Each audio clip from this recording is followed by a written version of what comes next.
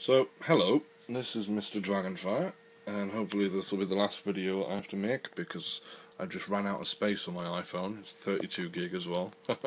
Mint. Right, so anyway, here, I have to excuse the low lighting. I'm using a keyring torch. This is my Canon 600D, my camera, and I've got my optical lens on there, which is a mirror lens, and that is 800 millimeters, and then you've got a 2x converter, which it says there, 2x converter, so it's 1600 we're operating at. Just trying to see if I can get in the mirror for you, so you can see it. There you can see the mirror lens there, and it does go all the way in, if you can see in there. Anyway, and the flippy out screen, and as you can see, oh, that's weird, whoops, I probably shouldn't have shone the torch in there. So anyway, that might be a reflection. You see the moon up there. What I'm doing is I'm zooming in on this moon with my camera, and there you can see it there, looking quite pretty. But I've noticed something, and I want to share it. If we zoom in on my camera, like so we're zoomed in 5 times, and then I focus with my iPhone on that. Can you see that? I'm trying to hold my camera as still as possible here, so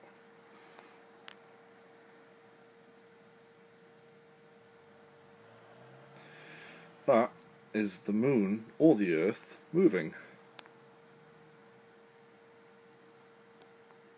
If you look at the square box, you can see clearly that the moon is moving. In fact, I just want to quickly take a shot. I'm using a wireless remote control here on the camera. It is a little bit blurry, but still, I'll clean that up later. Yeah, so if I zoom back in, you can see the edge of the moon. I'll focus on that, and you can see there clearly that it is moving, or we are moving. But either way, I personally have never seen the moon move, so I hope this is a first for you. And the pictures will follow, and they'll be on my Facebook page, which is facebook.com/dragonfirephotography. You can see the moon's gone now. Just try and focus it back on there for you. And also my website, which is mrdragonfire.com. The links will be in the lower part of this, well, below the video.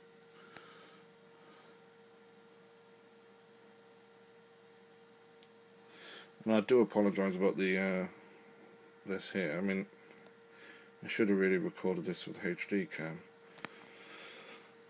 but obviously I'm zoomed in optically on the no, digitally, sorry, on the Canon screen, so that blurs it a bit. And again, I do apologise about my hand moving. There you go, you see it's moving, and that's the moon gone. And it's not me touching the camera stand or the tripod, because if you do, I'll just focus back on the moon. Right, so it's hard to do this. So we'll do that there. That is so cool. If I touch the camera's tripod, that's me touching it with my index finger, just gently tapping it. So you can see how sensitive it is. There's absolutely no way I can move it as slow as that. I'll zoom back out. There you go, the moon. And what I'll do is I'll take a picture now. There we go. And that, ladies and gentlemen, is the moon.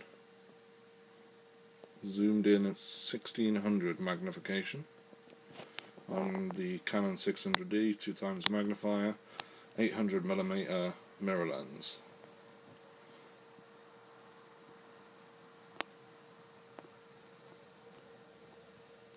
You can see, I mean, look at the focus box in the middle of the screen. That's where I tell the camera to focus, and you can see the distance between the edge of the moon and that box is getting smaller. Anyway, this video is going on 5 minutes, so I hope you enjoyed watching. Feel free to check out my website and like my Facebook page. I don't need you to subscribe to my YouTube channel or anything like that. but it would be nice if you could like my Facebook page. Thanks for watching, and happy snapping. Bye bye.